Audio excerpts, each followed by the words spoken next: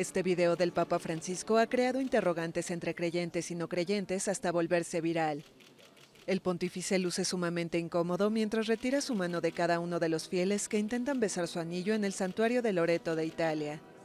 Para los más críticos del pontificado es una prueba más de que Francisco no ama a la gente.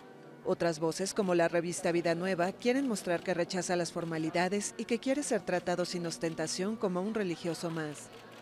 Sin embargo, al Papa argentino le gusta el contacto con la gente, pues cada semana da apretones de manos, se deja abrazar, tomar selfies y se le ve conversar con las personas.